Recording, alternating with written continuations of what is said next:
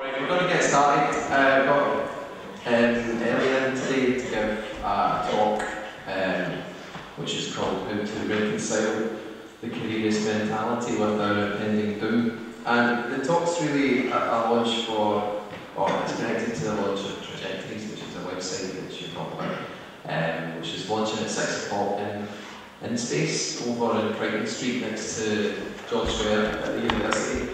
So just wanted to say a little bit about Ellie, and most of what she'll say will make Trajectories clear enough. So I just wanted to sort of fill in a little bit about Ellie before she gets started. So Ellie's based in Glasgow and she studied at Nottingham Trent on a BA and then Goldsmiths, and then the MFA in Glasgow, which she finished last year.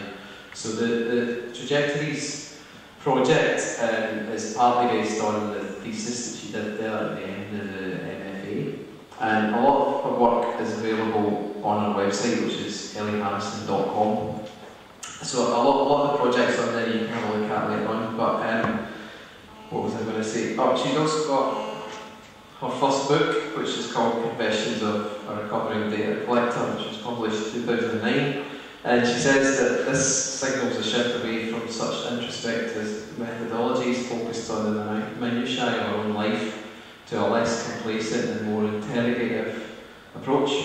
Okay, so I've got a sense that might be where Trajectories is coming from. And it comes out of two earlier essays, one called How Can We Continue Making Art, and another one which was called The Age of Stupid, which looks at alter, modern and equilibrium. Yeah. Okay, I'll let you go ahead. Okay. Thanks, Neil. Can everyone hear me okay? Is that there? Okay. What about now? Okay, I'll try and stand as close to this microphone as possible. So, thanks for that introduction, Neil. I'm not quite sure how much you know about me or my work, or how much you've read about what I'm hoping to talk about today. But I had initially suggested to Neil that this lecture be programmed kind of under the banner of professional practice. And I don't know whether you have a professional practice component to your course. I'm not quite sure how your course is structured. But I was interested in sort of staging something like this within the under the banner of this sort of professional practice, but rather than the sort of general tips and advice or the normal stuff that you might expect to hear about, that it kind of takes a bit of a tangential look at the whole concept of professional practice, and to try to sort of uncover what professional practice might be aiming to achieve in all of you, and what sort of culture it might be helping to produce. And then to kind of finish up by looking at how we might need to try to evolve this concept of professional practice, so that it kind of comes into line with the world that we're living in now, which is perhaps slightly different from the world as it was when professional practice first started to emerge, really in the mid-90s and onwards. So hopefully this will be kind of relevant to where you are particularly in your careers and your lives at the moment, but also socially and politically relevant to where we are in the world. And I'm hoping that at the end, rather than you'll be terrified with the sight of the impending doom that I'm presenting with you with, but rather than that, it'll hopefully leave you feeling quite inspired about different alternatives to following this very precise trajectory that we kind of feel compelled to follow, to that of the successful artist after graduating from art school, of which there's really only two outcomes: succeeding or failing. So hopefully I'm going to try and open up the field a bit to show that there are more opportunities available, more ways of using the skills that you learn at art school. So I'll probably talk for about 40 minutes to an hour or so, and then hopefully there'll be a bit of time for discussion at the end. So if anything crops up that you want to question me about or challenge or query, then please do make a note of those things, and we can hopefully have a bit of discussion at the end. So, as Neil said, I'm based in Glasgow and I've just finished the MFA course. And since graduating last summer, I've started teaching again on the fine art course at Nottingham Trent University. I just do this part-time, it's not that handy to get to. And it's something that I did for 4 years before I moved to Scotland, because I was a part-time lecturer on the fine art course at Nottingham Trent. So, and as Neil also mentioned, my links to Nottingham Trent go back to when I was actually a student there myself. I graduated in 2001 from the BA Fine Art course. But over the course of the 4 years that I worked there, I've been involved in delivering quite a number of the professional practice components of that course. And I think that actually Nottingham Trent probably is quite, well, not necessarily a forerunner, but it has quite an emphasis on professional practice within the fine art programmes there. And I used to organise an annual event, which was called Futures, which involved me inviting back ex-graduates from the fine art course to come to talk to the current final year students. So the idea was that they would talk about the journeys or the trajectories that they've been on since graduating, so that the current students could pick up some practical tips or advice. So I've been thinking about my involvement in the professional practice component of that course, and thinking about being guilty of encouraging current fine art students to begin thinking about their own lives in terms of following the footsteps of people who've been before them, rather than potentially attempting to break out of the mould. And also through organising this Futures Day, I think I've certainly become guilty of encouraging art students to think about planning their own futures based on examples and models from the past. And obviously this is a very beautiful way of thinking about the future, is to base it on people who've kind of been before us and see what they've done, and to copy in some way. But I think that what I'm trying to deal with in the Trajectories project that Neil mentions, and which I'll talk about in a little bit more detail, is that I don't think this is a particularly healthy way of thinking about the future. Specifically because the future that we kind of facing at the moment seems so different, as I mentioned, from how things looked, or how rosy things looked maybe 10 years ago. So, to talk a bit more about this word trajectories that's been bandied about a bit, it's both the kind of the title of the thesis that I wrote. The subtitle is How to Reconcile the Careerist Mentality with Our Impending Doom, which is very catchy, as you can tell. But Trajectories is also simultaneously this project that I'm working on with New Media Scotland, with an Out W award, where they fund kind of new media projects that artists in Scotland are working on. And the website Trajectories is supposedly launching this evening, although at the moment there are a few technical hitches still, so hopefully there will be something this evening to launch. And that's happening at the InSpace in the university campus, so please do come along at 6 and see whether there is actually anything online by then. The programmer is still very much hacking away at it at the moment back in Glasgow. But the idea of Trajectories, as it says here, is that it is a little web-based application which is designed to help you compare your life to other people's and to test how you match up against their achievements. So it's essentially helping you to do everything that I was kind of warning you against doing. But I'm hoping that in making this kind of, it almost like handing people a tool to enable them to do this, that it kind of draws attention to this maybe unhealthy fascination that we have with comparing our lives to other kind of successful role models. So, at this point, I was hoping to do a little bit of a demonstration of the website, but I'm not able to do that online, so I can just kind of give you a brief idea of what it does through a rough sketch. But the idea is that you can enter details about your own life and have those revised. And this sketch that I have is just Angela Merkel 40 years later, which isn't very useful because you can't make much of a comparison.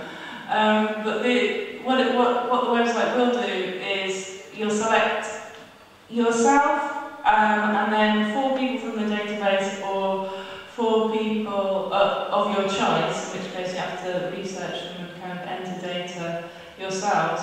And then it plots these career trajectories which are proportional to the length of time that person has lived and marks out these kind of points of achievement or significant life-changing moments or other points of interest and things that have happened to them.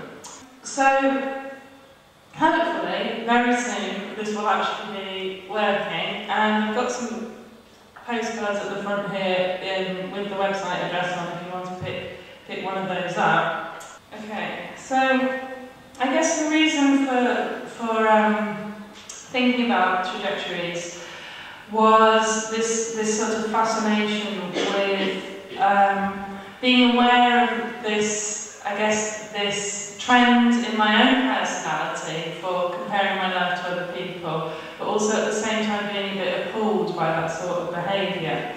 So I'm kind of looking at it from a subjective and an objective perspective, and thinking, oh God, I'm kind of guilty of kind of conducting my life in this sort of careerist way, and that you go from one step to the next because you expect that that's what you're meant to do. So when I started on the MFA course, which was 2 years ago, and I moved to Scotland in 2008, I first kind of became aware of these contradictions, which I saw as being kind of inherent in the way that I was operating as an artist. And this is when I kind of really began to reflect on my own trajectory and to look back at where I'd come from, and to sort of consider for the first time the impact of the society that I'd grown up in shaping the person or the artist that I'd ended up becoming. So I was kind of determined to try to work through these contradictions and to try and find some sort of reconciliation, hence the title, in the thesis that I wrote, which the lecture is kind of based on. So what I was going to do now is just to kind of read the introduction to the thesis, which is quite autobiographical, and for any of you that may have seen some of my other work, there is a kind of autobiographical trend which runs through it. In that before I moved onto the MFA course, I did quite a lot of work that involved looking at my own life and documenting it in quite obsessive detail.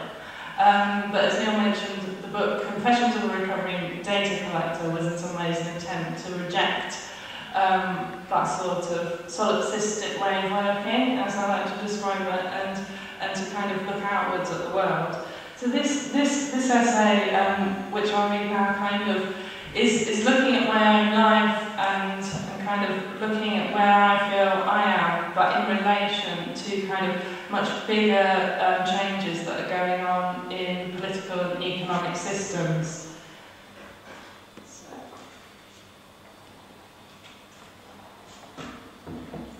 I'll just read the introduction, so it'll probably be about 5 minutes.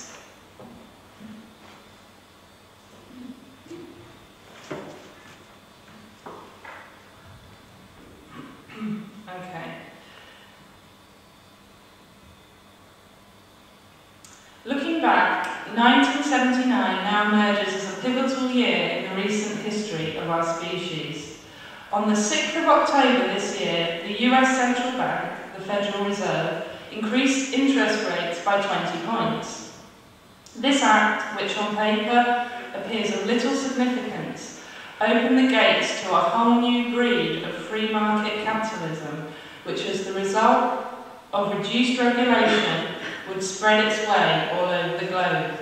It signified the switch between Fordism and post-Fordism as the predominant economic system of production, from the disciplinary societies of late modernism, characterised by Foucault, to the control societies which constitute our present reality. It was the beginning of a carefully choreographed and intricately planned neoliberal project which would serve the restoration of naked class power to an economic elite, radically transforming the way in which all our lives would operate in its wake. Our attitudes to work, politics, society, our relationships to one another, even the internal structurings of our own mind, would never be the same again. It's no coincidence that it was on the 4th of May 1979 that Margaret Thatcher came to power in the United Kingdom. She was, of course, instrumental in overseeing this revolution.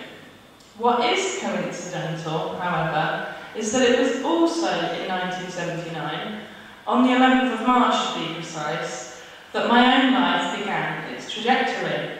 The rapidly changing society into which I was born would not only prove fundamental in shaping the artist I would become, but it would also prove key in determining the mentality with which I would come to visualise my future, to plan my career.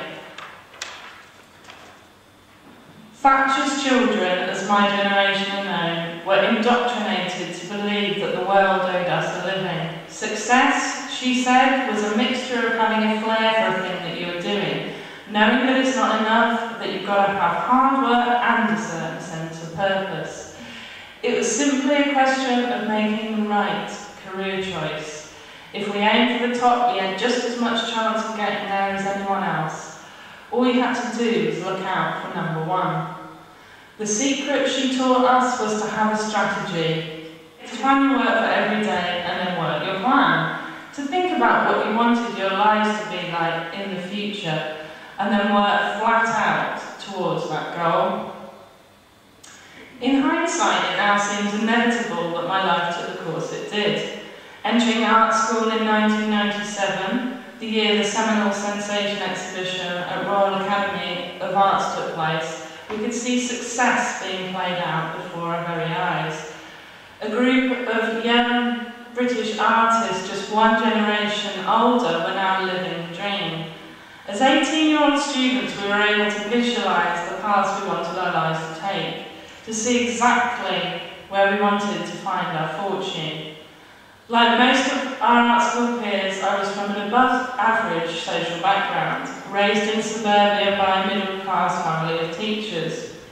And as Hans Abing notes, this added social capital gave me the flair, self-assurance and sense of audacity which now seemed so essential to commodify and sell myself, to keep going regardless of rejection and failure, with my eyes firmly fixed on the prize. My career trajectory led me blinkered along a familiar path.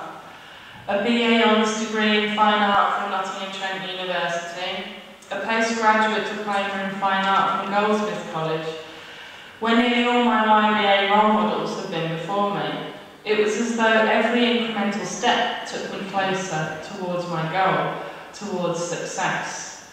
Finally, I won a scholarship to study on the Master of Fine Art programme at Glasgow School of Art, yet another prestigious art school to add to my expanding curriculum vitae. But what I hadn't banked on, however, was that on the very same day that I was heading up the M1 to Glasgow to begin this new stage in my life, the global economic order was fast collapsing around us into its own new distinct epoch, taking with it the belief systems which had been carefully constructed around it over the past 29 years. For it was on the 15th of September 2008, the investment bank Lehman Brothers Holdings Inc. filed the biggest bankruptcy in US history with more than $60 billion of debt. Over the course of the next year, a slew of bailouts took place all over the world to prevent other banks going under. The neoliberal project had in every sense been discredited. The ideology on which, knowingly or not, my own life's trajectory had been modelled was now on the scrap heap. Society, it appeared, had reached a hiatus, a ground zero amidst a sea of ideological rubble. Lots of suggestions emerged about what had gone wrong and lots of questions about where we should go next. From the privilege of my funded MFA place, I was able to enter into my own period of self-reflection about the path that I had so blindly been following. Was the vision I held of my life in the future essentially a delusion based on a now defunct model of success from the past? Was I suffering from the self-deceit, hand-dabbing diagnosis to be prevalent in young artists, coupled with a complete disavowal of the negative side effects of my complicity in the system of capital? With a sudden, overwhelming urgency, it felt essential that I begin to question how I could reconcile my career choice and the entrepreneurial methodology with which I was pursuing it with the harsh realities that both science and now science fiction are predicting the future actually holds in store. Okay. So that extract just is kind of sets the scene really for the rest of the essay, which I'm kind of trying to unpick some of the questions that I raised in that last paragraph as we move through. But the impending doom that I'm referring to is essentially the environmental crisis or climate change, which is likely to unfold over the next century. And this dissertation was written, it was written last summer, and I began researching for it kind of around about this time last year, which was just after Copenhagen. The United Nations International Climate Summit took place and essentially failed to meet any resolution. So at that time, as I'm sure you will remember, it was in the news a lot. But since then, the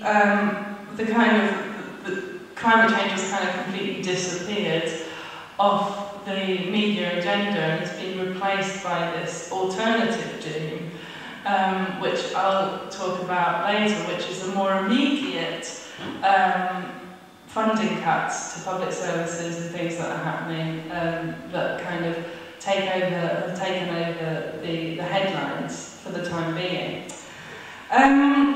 But this graph, which I've got up on the projection at the moment, was what I used to kind of preface the dissertation, and it's extracted from the government's official response to the Copenhagen conference, which gives an estimate of the median temperature rise, global temperature rise over the course of the next century. And the line across the middle marks what is kind of referred to by the majority of scientists as a tipping point at which climate change becomes, runaway climate change, in that after a certain point, which is 2 degrees median temperature rise, that the oceans are kind of diluted to a certain level because ice caps have melted, and that there are all of these other stores of carbon that exist at the bottom of the oceans and in other places, which will then kind of be released, and things will be going to warm up beyond control. So the big question that I was posing to myself in this dissertation, and I'm posing to you now, I suppose, is that how could I, and how could anybody else, continue to carry on worrying about or following these kind of closely mapped out career trajectories down a specific path that our role models before us have gone, when we can no longer even assume that we would be living in the same conditions, that the same resources would be available, or that the same opportunities would even exist. When the real truth is, the truth that it doesn't seem that, any of us are kind of able to face up to, but the truth that the scientific evidence is pointing towards is that we're kind of on the brink of a very different world.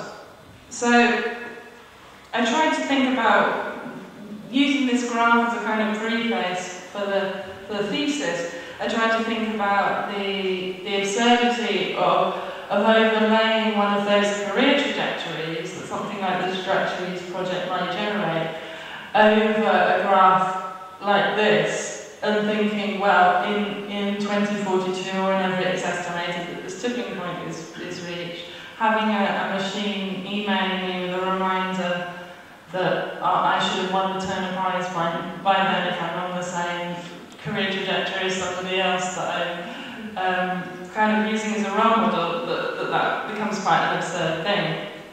So I guess I'm using these extremes as a way of kind of shocking myself, I suppose, into rethinking exactly what it is that I'm doing.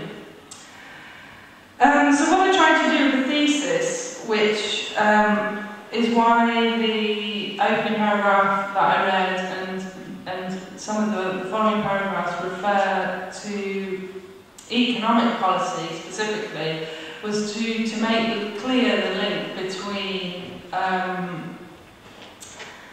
the kind of never-ending appetite of capitalism and the environmental crisis, and that we're kind of fast approaching. And as I mentioned now, it seems in terms of the media, the tables have turned in terms of what is actually being reported, and that this long-term crisis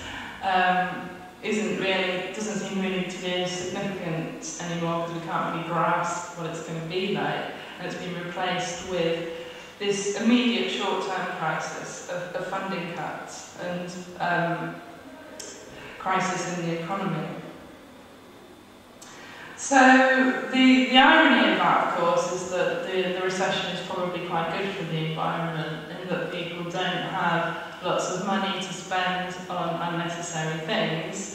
But nevertheless, both of these dooms that I'm talking about, the short-term doom in terms of funding cuts and the long-term doom, both of them kind of require a radical rethink about how we think about what we will do with our lives, compared to the models that we're kind of used to seeing of the successful artist. So the section of the essay that I read, as I mentioned, is quite autobiographical in terms of looking at history in terms of my own lifespan. So going back to this 1979, which I kind of was the year that I was born, but also began to realise that a lot happened in that year in terms of the kick-starting of a kind of new way of a new economic policy, which kind of had knock-on effects throughout the whole of society. But I guess I was inspired by this idea of the trajectory in terms of looking at the world in life-sized chunks, so being able to use your own life as a yardstick in some way to help understand changes and developments in society. So something which I obviously did when I saw this graph was to kind of try to work out how old I would be in 2042 when things start to maybe look really shit. And I'll be 63, so I imagine that it's just one of those kind of natural instincts to look at something like this and go, okay, how do I fit into this? How does this affect me in terms of my own life? But to go back to this kind of the period of history that I outlined in the introduction, it kind of covers the rise of Margaret Thatcher's rise to power and the mainstream implementation of neoliberal policies, which had the aim of putting the emphasis on individuals being left to compete with one another and to make their own success in a survival of the fittest sort of way, as opposed to a traditional socialist model in which you may have a strong state which has the obligation to look out for and protect vulnerable people. So that was kind of the major shift that happened, certainly in this country over that period. But I want to hone in now on a more recent history and to look specifically at the last 10 years, or since the Labour government came into power in 1997. And to look at the effect that this sort of neoliberal policy making had when it was adopted by the so-called left-wing party when they came into power, and the impact that this had on careers, and specifically our careers in the creative industries.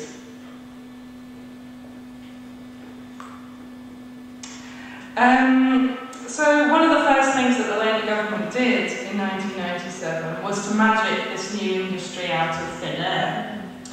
And it was a pretty ingenious idea, which was obviously inspired by the success of the YBAs and the success of other homegrown talent like the Britpop phenomenon, things that happened in the 90s. So some pretty clever analysis of that made them realise that they could attempt to harness the potential and to create jobs, and to make people believe that they could realistically have a career as an artist or a designer or a curator or any of these other kind of freelance jobs, if that's what they wanted to do. And also, the benefit of this is that it would be rewarding work rather than slogging away in a factory somewhere, that it could actually be quite fun. And alongside this belief was a lot of investment, of course, and record amounts of public money being channeled into the arts over 10 years after they came into power, which now is obviously kind of abruptly coming to an end, certainly in England, and we get to kind of see the impact of what's going to happen in Scotland in terms of Creative Scotland, but it looks like it's heading in a similar direction. So the funding that was available during that period was obviously one of the positive side effects of the emphasis on the creative industries.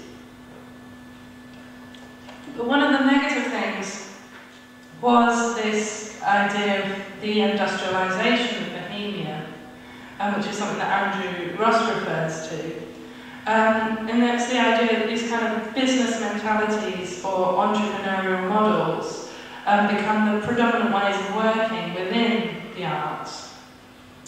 And with that, of course, the notion of competition, which is something that Thatcher so fervently encouraged as being healthy, comes to the forefront of creativity. So that's where professional practice comes in. My entire art education has happened within this period of kind of development in the creative industries, apart from perhaps the last part. And so this period from 97 up until 2007, which is when cutbacks kind of first started to happen, that you can kind of trace it back to a speech that Tony Blair made at Tate Modern in 2007, which is quite a famous speech where he kind of reminisced about this period of time as though it was something that was most certainly coming to an end and being phased out, referring to it as a golden age. But this golden age in the arts in this country and the development of the creative industries was matched in art school with the development of professional practice programs. Although I do admit that some art schools are certainly more on the ball in terms of implementing these. I think kind of mixed reports about people, depending on where they've gone, but certainly the art school, but Nottingham, the art school that I went, was very kind of at the forefront of making sure that its students understood kind of the competitive atmosphere that they were going to be going out into when they graduated. So in many ways I feel like I'm almost a guinea pig for the effects of the this kind of implementation of a new type of education, I suppose. When I emerged from art school in 2001, I felt that I had this fledgling set of skills which over the course of the next few years I began to hone and develop, because it felt that that's what I was meant to do if I wanted to become an artist. So to look at these skills and kind of identify them, the first skill that I felt I kind of developed on my BA was a skill for self-promotion and marketing. And this is something that came out of, well, I was lucky that I don't know whether I was lucky, but I was given an introduction to web design as a BA student, and we were kind of told the importance of the internet as a kind of marketing tool and a way of getting your work out there. So within a year of graduating, actually in my final year, I'd already set up a website, which I know is quite commonplace amongst art students. So this idea of self-promotion and marketing was a skill that I felt that I didn't necessarily have it down, but it was something that I was beginning to hone.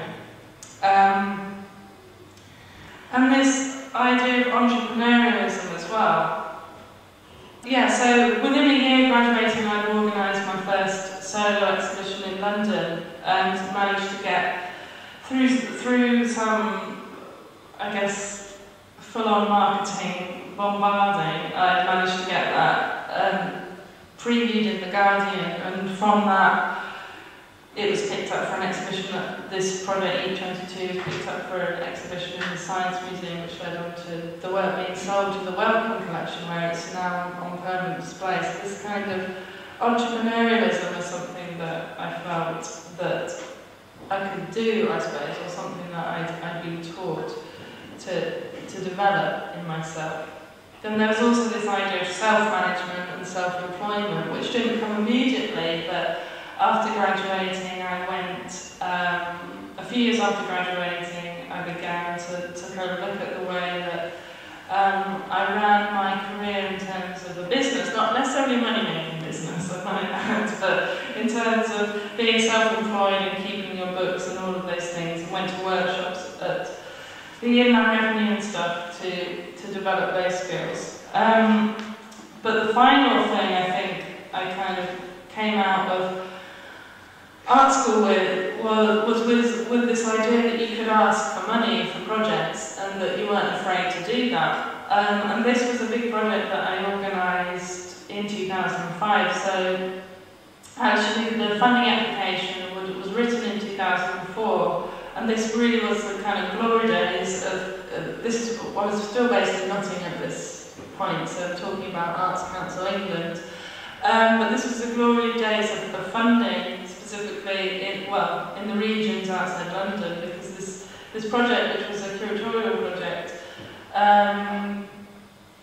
got nearly £50,000 worth of funding from the Arts Council and toured to 3 venues and had a publication made.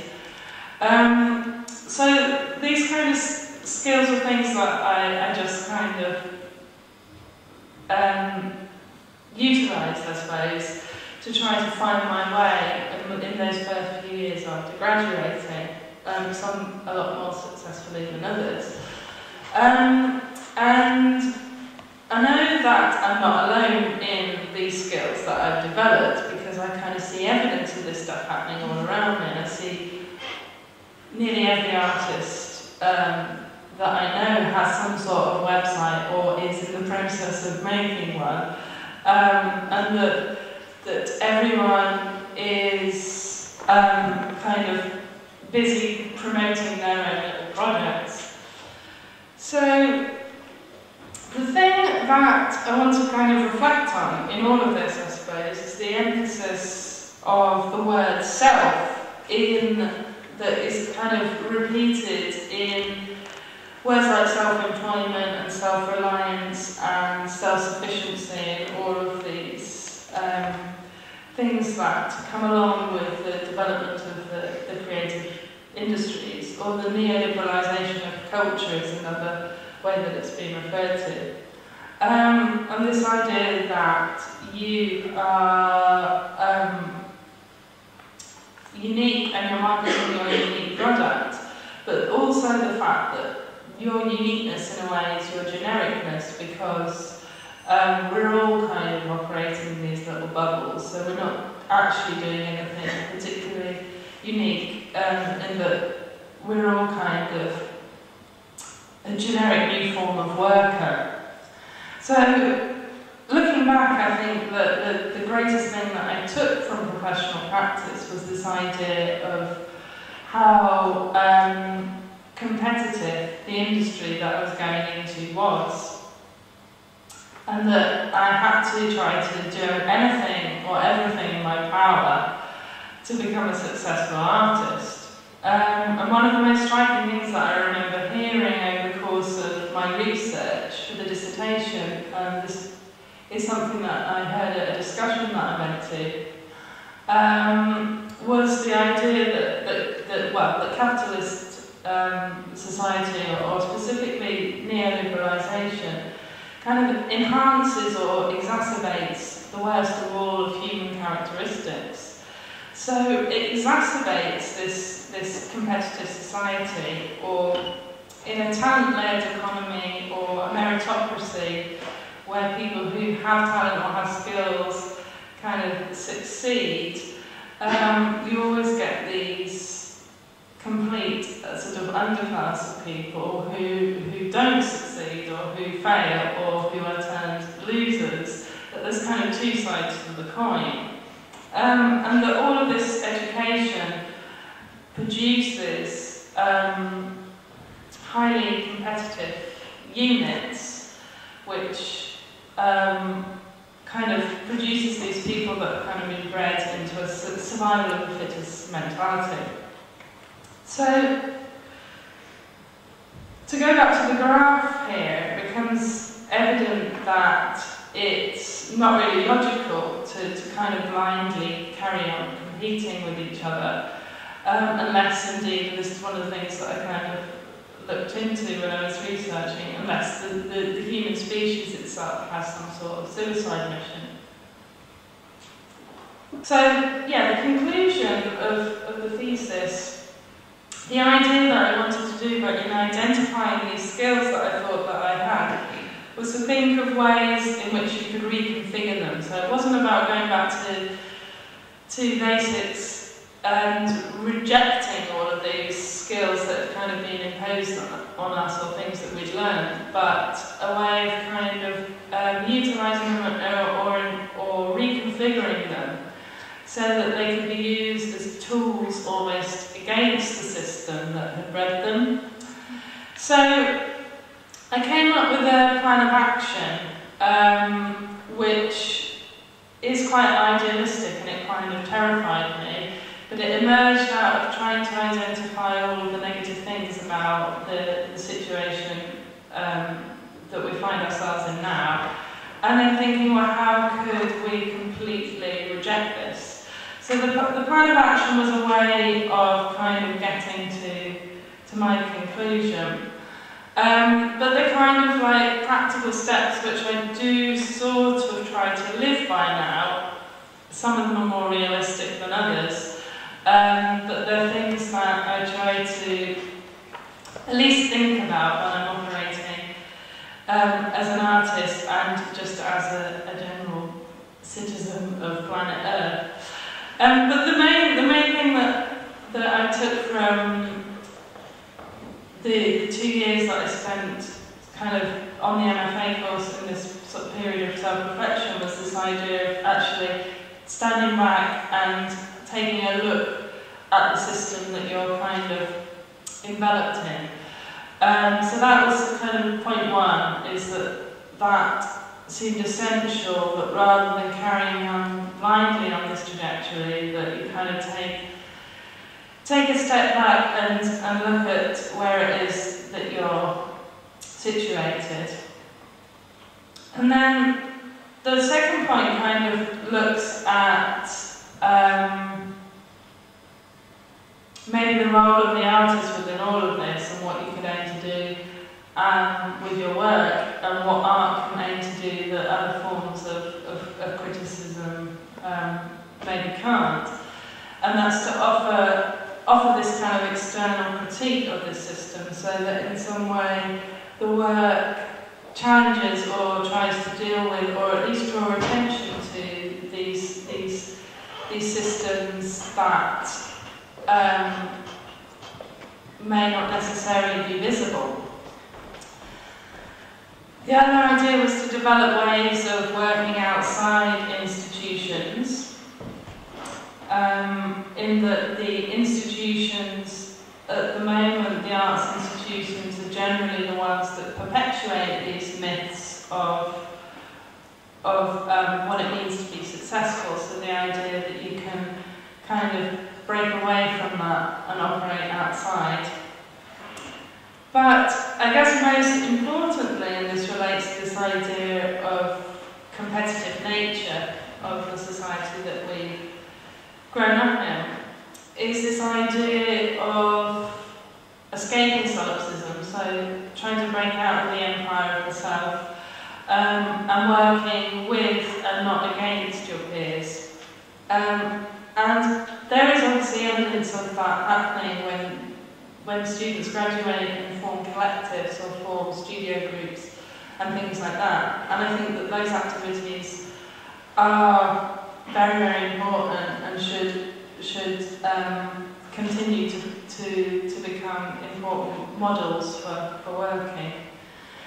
This idea of rejecting ego is something that is obviously challenging to most artists, but it comes out of researching this, specifically a book called The Coming Insurrection by the Invisible Committee, which very much advocates the idea of invisibility. So it shouldn't just be about me,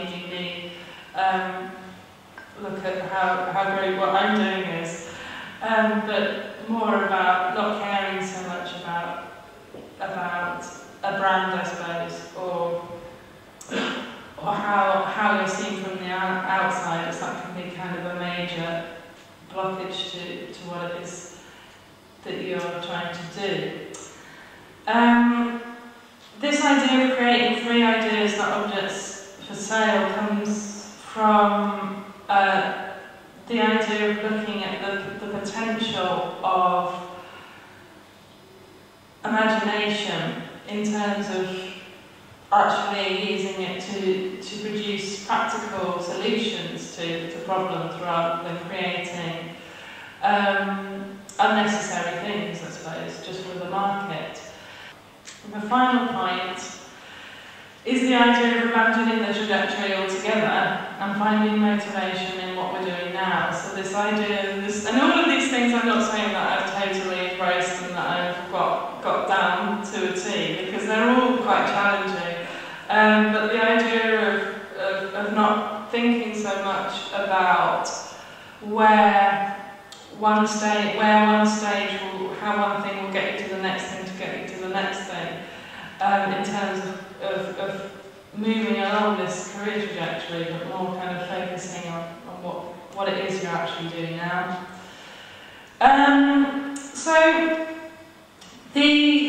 From kind of looking at those 7 points and thinking about how you could begin to realise some of them, or to begin to embody some of them, and not wanting, as I said, to sort of throw away all of these skills that you'd been taught or that you developed, I kind of tried to identify 3 key things that I saw in myself and saw in other artists that would be useful to kind of helping make these changes or to radically rethink what it is we're doing. So,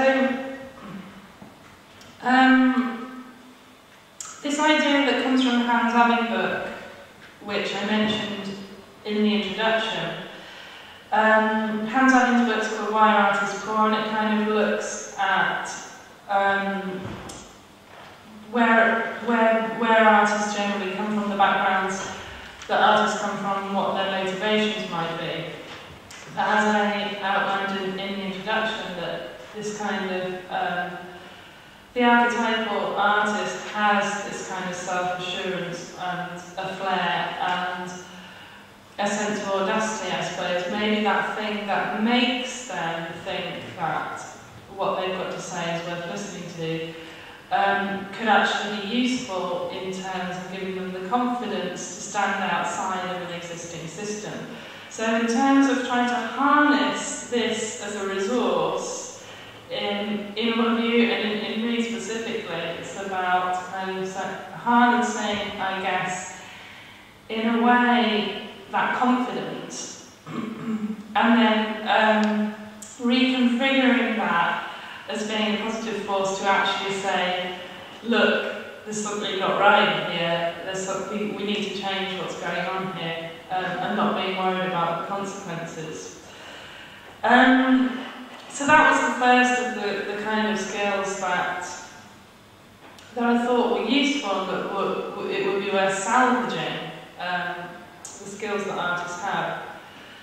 The other things that I kind of identified, and this is something that comes from specifically analysis of working conditions within the neoliberal era, so or control society from 79 onwards, is looking at the way that jobs have evolved, so that we are more flexible, more nomadic, more spontaneous in our approach to work. So even though these can be quite disorientating things, and that there's a lot of job insecurity, and that there's no longer this concept of the job for life, that actually this kind of flexibility and this ability to move around is potentially a useful thing, especially as we progress further into the century, and when we're faced with such kind of uncertainty about how climate change may begin to affect our lives, that this ability to be flexible is certainly a useful skill.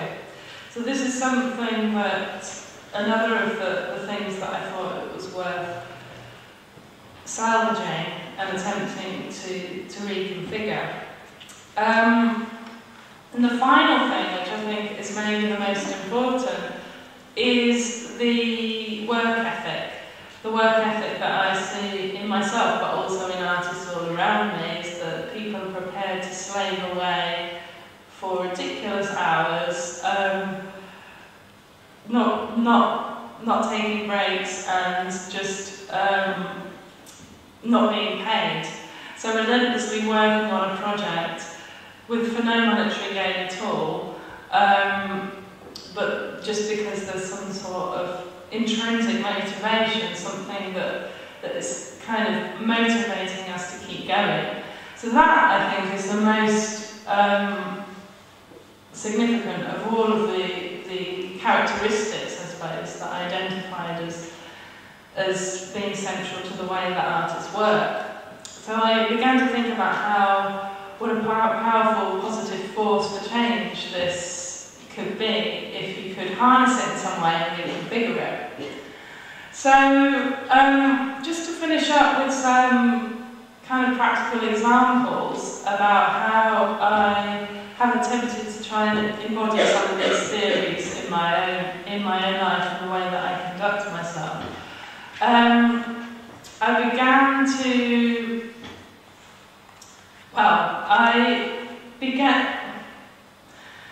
I became continually frustrated about travelling around the country, which is something that I do a lot now that I live in Nottingham, that I live in Glasgow But this, and they're obviously in a shambolic state, which kind of results from the way in which they were broken up by the Conservative government in the 90s and sold off, so that they were sold off to private companies. So these things, kind of all of these issues are interconnected as far as I'm concerned, in that this privatisation of the railways was a knock-on effect of neoliberalisation in this country, but it's also something that I see the direct effects of by having a really bad public transport system. So I began to think of public transport system as really symbolising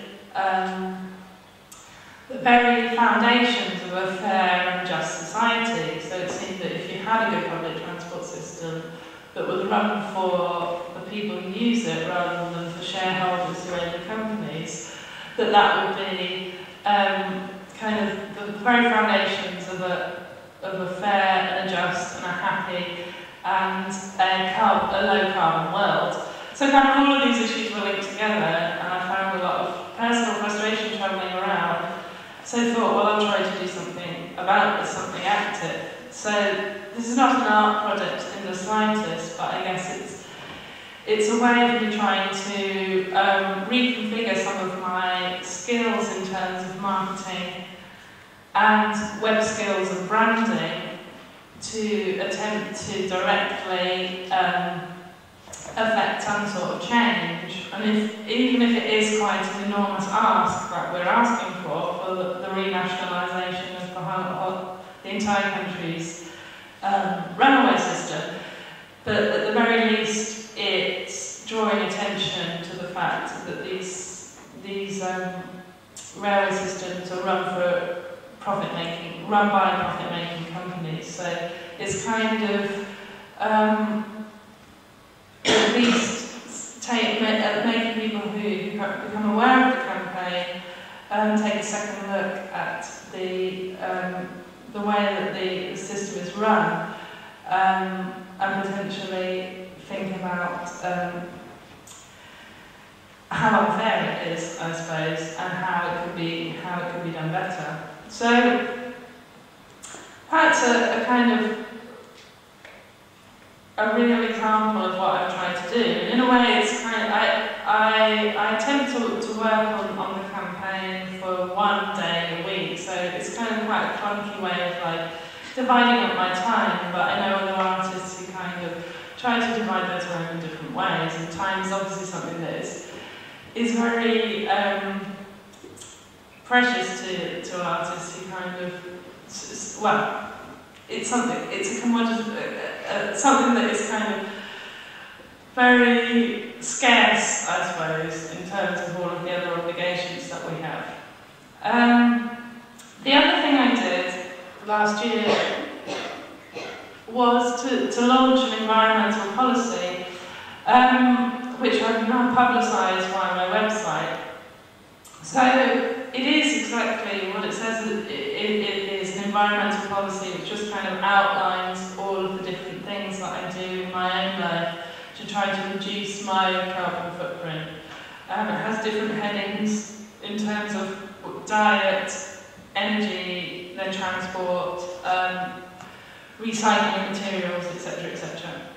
So the idea of making this public was in some way to sort of, I guess, make people reassess the way that they run their own lives, but I was also kind of trying to tap into this business language, I suppose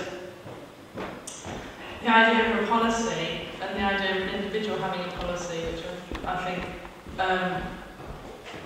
is quite a curious thing, but it's something that people obviously do have rules with which they hope to conduct their lives by. So I just thought that by making this public, that it would draw people's attention to maybe the necessity to look at the little details in their own lives,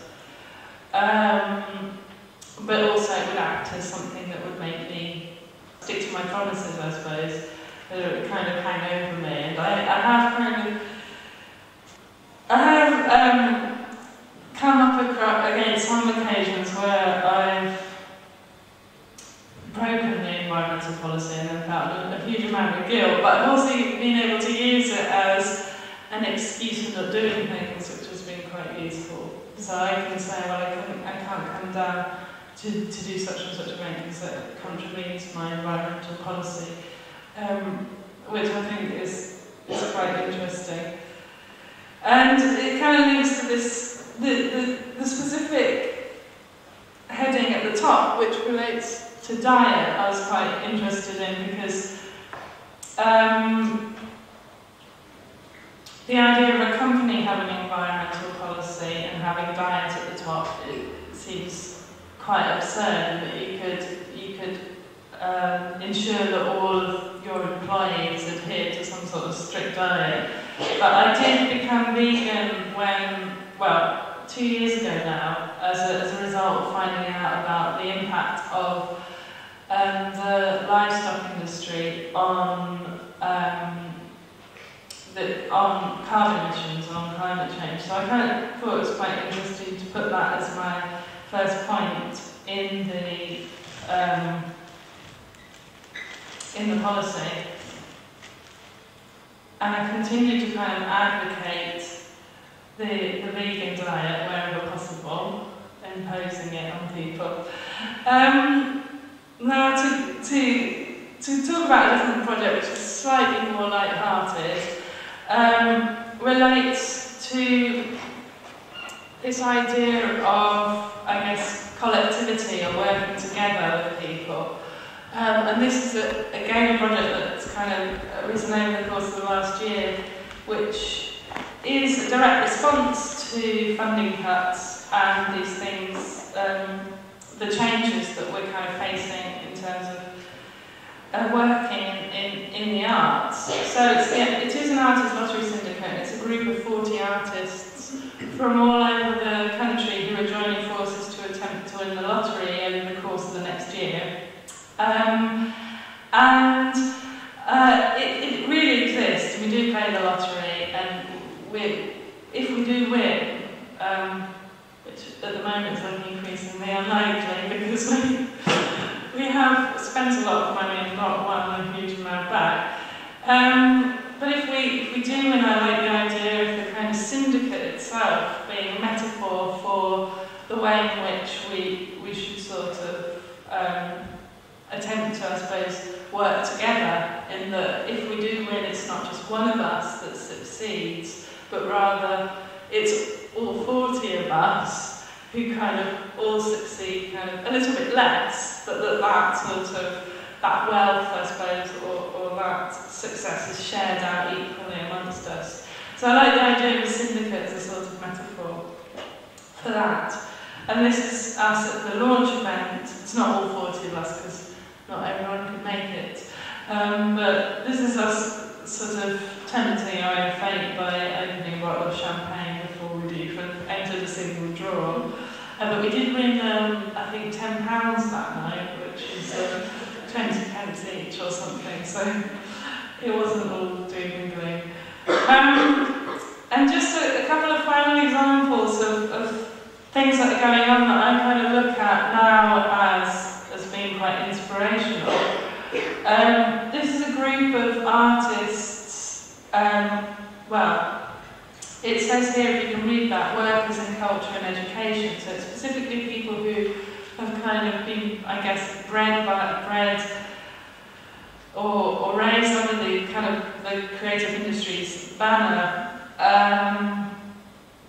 that are now finding all sorts of challenges due to the knock-on effects of cuts. So they're kind of banding together in this precarious workers' brigade and taking action, I suppose. So take real kind of get involved in protests, and this is a group that's running in London. It's operating in London.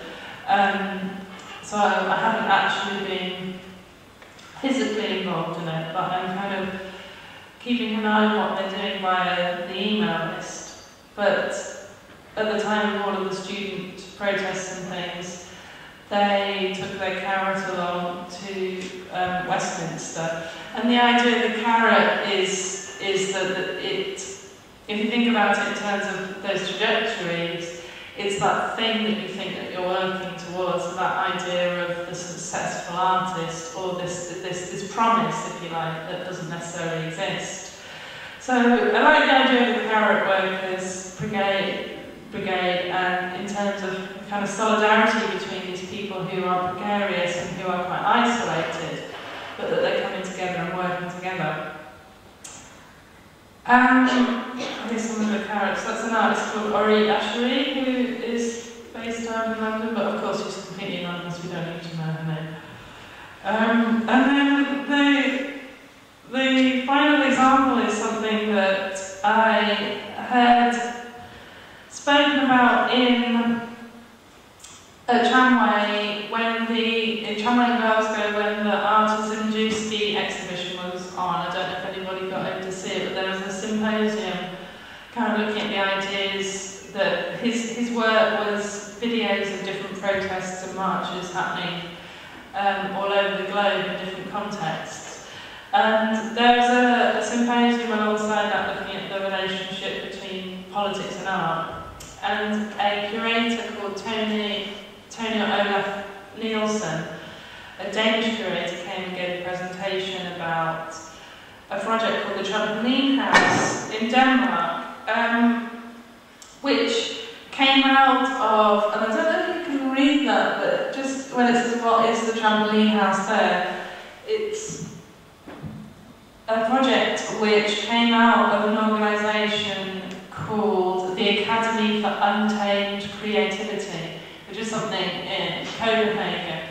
And I really like that idea of the untamed creativity, and kind of relating back to some of the points from my plan of action, this idea of how useful could this imagination or this creativity be if rechanneled into sort of more worthwhile or less self-indulgent projects. So the Trampoline House is actually a sort of community centre for immigrants in Denmark.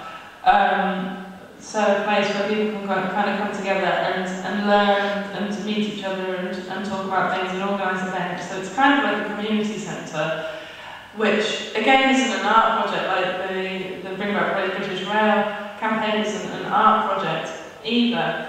But it's something that's kind of been motivated by artists and has come from that energy and that work ethic and all of those other things that I identified as being these really useful and really important skills and characteristics that we have.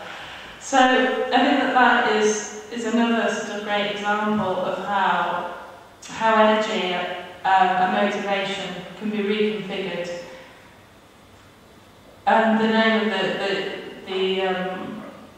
person who organised that, Tony Olaf Nielsen, she works in partnership with this Danish group called Curatorisk Action, which actually translates as curatorial action, I think. So it's a kind of curatorial partnership that aims to sort of take direct action. And the final thing is the Scottish Artists Union, which I always like to promote a lot because it's something that will become more influential and more significant the more people who join it. It's about kind of power in numbers. So I always like to emphasise the importance of it, and it does have a huge number of members at the moment, but nowhere near as many as there are artists in Scotland. But I think that it's like the Precarious Workers Brigade, who are kind of all of these kind of individuals who find themselves in these precarious positions, competing with each other, that the Scottish Artists Union is kind of turning all of that on its head, and it's saying, well, we're all in the same boat really, so let's kind of join together in a union. And it is the first new trade union of the 21st century, and I think it's quite symbolic for that reason, because it is an attempt to unify these people who are characteristically working as individuals, which is kind of no union really, other than equity, which is the actors' union. No other union has kind of really taken on that challenge. But I think it's a challenge that is important to face. So that's about all that I've got to prepare, and I think I may have gone on for quite a long time, only about an hour. So I'm sorry that has gone longer than you expected. But it would be interesting if anyone has any questions or anything that they want to raise in relation to things that I've talked about. That would be the time to do it. Yeah, I'll put the light up a wee bit.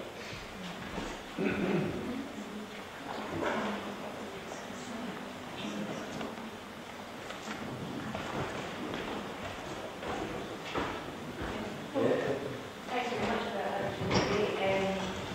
I was really struck by the fact that normally when you hear people talking about art and the economy, you normally focus on the market and the relation of art to the art market. But that felt really interesting that you didn't mention it once. And I think that was interesting because it really sort of shows the extent to which there's been this merging between the public and the private in terms of art, and you can no longer draw this really strict distinction between the two. But when we were talking about arts and initiatives, it was a challenge that, something that exists outside, and kind of challenge that, because I think that arts and initiatives are a really conventional way now almost of really sort of projecting yourself and setting yourself on a very particular career track. It's almost still the best way to launch your career. So I wonder if there is still any outside, if an outside does exist. Yeah. I'm not convinced an outside does exist. And in those conditions, what can we do? I think it's more about tactics in that sense. Yeah. And what interested me about the projects that you were talking about, and correct me if I'm wrong, but a lot of them seem to be saying learn actually art. So I'm wondering, is art actually strengths now? Do we have to find other ways of actually engaging? Or do you think there's still can you give other examples of artworks that you think are No, they're all good questions. I think the first one about not kind of mentioning the art market, I suppose this is my own subjective take on things. And I think that I knew quite early on in my career that I didn't want to make things that I could readily sell. Like I have sold a couple of works, but they're not the sort of things that you can sell in a small commercial gallery. So I think that I'm specifically looking at a model of practice that does rely on other sources of funding, be that public funding or funding from educational institutions or things like that. And obviously that is a very vulnerable type of practice at the moment, because if it's something that's dependent on public funding, then I guess maybe that's why I'm thinking more about kind of reassessing the way that I've approached things. What was the middle question? Because that was an interesting one. just talking about artist-led initiatives. Oh yeah. Because it still has this idea of the network, the flexibility, Yeah. building your own personal brand. I think that's all really still that model. I think more so now as they start to residential commercial galleries more and more. Exactly. The look of them, especially. Yeah. No, I totally agree with that. And something that the Precarious Workers Brigade, some of the people who were involved in that organised the symposium that happened at the CCA, the various symposium about art and labour, and that's specifically looking at the role of the intern and kind of how people work, are kind of conditioned to think that it's okay to work for free for a certain amount of time because there's a carrot at the end, and the carrot is getting a better job somewhere or getting picked up by some gallery such and such. But I was quite interested in the artist-run model in comparison to the intern, because in all of the constitutions of galleries like Transmission and all of the galleries in Scotland specifically that use that model, it's against the constitution to pay the people who are running the galleries any money, so they kind of do work for free, but they work for free for a massive carrot. And if you look at the kind of, and this is something that I've actually researched quite a lot doing Trajectories, is because one thing I wasn't able to show you is that I've got a kind of database of 100 key people who I may find myself comparing myself to. And there's a few artists in there. One of them is Simon Starling, who was on the Committee of Transmission. And like looking at all of these other people who have been on the Committee of Transmission and then looking at them actually getting solo shows there like 1 or 2 years later, it's quite a huge sort of reoccurrence. So that becomes the carrot, I suppose, and that people are working because they think that somewhere is going to be a step up the ladder, I suppose. So they're working for free because they think that they're going to get that show at the end of it. So I do think that is quite dubious and it does need a rethink. And I think that something like the Precarious Workers Brigade, which kind of is a sort of crossover, I suppose, in terms of protest, in terms of an art group, a creative protest, an art collective. I think that maybe, and another example that I refer to actually in the dissertation is the laboratory of what it stands for now. I'm sorry. It's the laboratory of imaginary insurrection. So it's a group that's kind of been set up to bring together specifically activists and artists to see what can happen when these two things merge together. And then another model that I kind of refer to is the Superflex model, who kind of define themselves, I don't know if you know Superflex's work, but again they're Danish, and they work across lots of different fields. So they have some projects. In terms of their practice, they call themselves artists, diviners, activists, in that they do some projects which are quite conventional art projects, and they've worked with Frieze and they've worked with a lot of the big institutions, but they also run other projects which have more direct impact, so are more kind of directly activist-related projects, or they're quite... ironically, they're quite famous for, in the 90s, doing projects which were very similar to the sort of things that a non-governmental organisation might do in Africa, that they would set up practical energy generation projects. So, but I think that they're an interesting model to look at, because they use that flexibility and that nomadism and those things that was kind of highlighting. It sort of proves that the modes of resistance are the same as the modes of domination, kind of mirror each other. I think I think that's, I guess, maybe that's what I'm implying, is that it's not possible to step out entirely, so you've got to look at what you've got and look at the system that you're operating within, and to try to reconfigure it or to tweak it or to turn it against itself, I suppose. Let's get another question.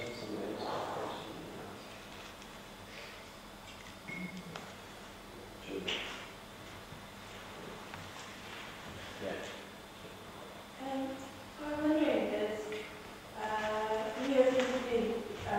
both contradiction in a lot of practices, but really interested in a lot of practices, that they set up this kind of tension between sort of utilising sort of the space of art, but equally sort of critiquing it from the outside.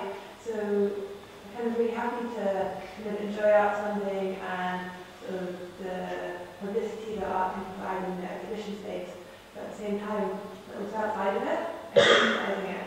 And I'm wondering what effect that has on their critical capacity. But also then, I suppose there's that argument that's raised by Claire Bishop, which is like talking about this kind of collaborative or active practices as being sort of used as an instrument of the state. kind of mask the failures of government policy. Yeah, when we talk about that in relation to these of what you're discussing. So which artist did you mention at the beginning? I didn't mention. Oh, okay, sorry. I guess about the kind of artistic practices that you're discussing. Yeah. Maybe go to them with artistic practices, they're using sort of art funding and art exhibition spaces. Yeah. Well, it's something that kind of, because, yeah, well, one of the things that I kind of talked through in the dissertation was this, that you come to this point where, like you say, it seems that art isn't the best way forward, that there may be kind of, that maybe the conclusion is to abandon art altogether. So I guess I started to think about maybe the role of ego in that, I suppose. And it's something that I have a kind of conflict within myself about the campaign that I run, because it was genuinely motivated by being pissed off by travelling on the trains and thinking that there's a better system for running it. But once it's set up and it's running, I now start to think, well, am I running this campaign because now that's part of who I am as an artist, and that all of these other like weird kind of complications or compromises come into the equation, which, and then the role of me kind of as the, I guess, the coordinator, like my personality, or me as an artist running it, whether that gives it some sort of other, so it takes on a different life of its own than it would if just a normal kind of train enthusiast was running it. And whether that's a bad thing or whether that's a good thing, like all of these issues I'm still kind of working through, trying to work through in a practical way, and through thinking and worrying a lot, I suppose. But yeah, I think it's an interesting question, and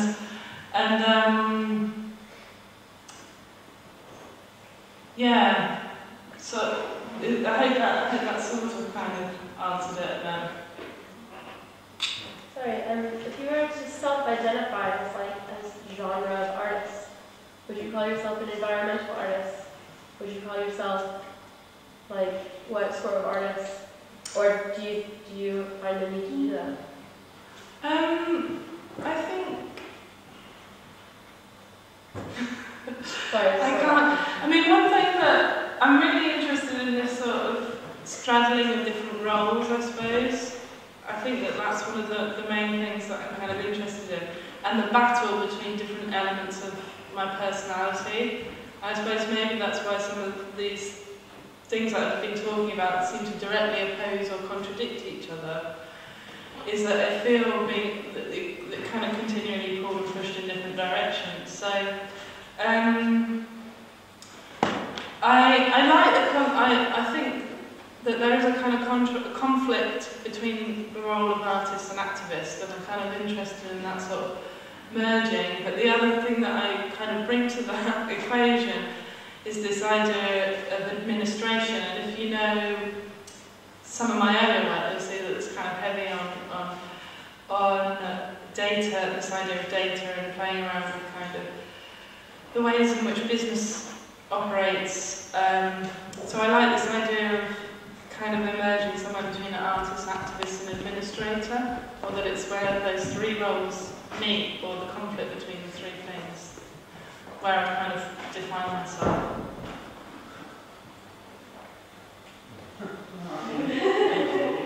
Okay, I think I just want to reflect into some conflict or tensions. So three tensions that seem quite apparent to me, and simply deliberately. But I suppose first of all, a lot of the things you speak into your work, using the work about being sort of biographical, and obviously very much central itself. Then there's this whole other sort of collective identity that you're sort of embracing as well. So there's a kind of clear tension perhaps in that. The other thing was, I suppose, this idea around this campaign you've got about sort of bring back British dream. Yeah. And I was wondering as well if you think that this is you know, to think about how things are going to progress and move forward. That's something quite sort of nostalgic or aggressive, perhaps, in that you kind of undo this kind of neoliberalism, this kind of privatisation in that sense. So that was another thing, and then the third thing was, oh yeah, I suppose there's this idea, kind of one of what you were saying, this sort of, are you being sort of complicit in some way by being things like the idea of to do with sort of flexibility and sort of maybe almost romanticising that, you know, when it's, you know, sort of like kind of vulnerability as well, we're talking about, and it falls into the kind of apparent feelings, if you like, of sort of government support in terms of, you know, this idea of having a portfolio here now. So I realise it's quite obvious, I suppose, onto the American intentions, I suppose, is the thing that No, well there are also things that are kind of like, it's this idea of the tension that's kind of everything that I'm trying to do, I suppose, trying to navigate this conflict that I see as being inherent of who I feel that I am at the moment. In terms of the campaign, that's something that a lot of people respond to, that it does have kind of a nostalgic feel to it. And I became really interested in the idea that the campaign could be nostalgic but also be an improvement on the old British Rail.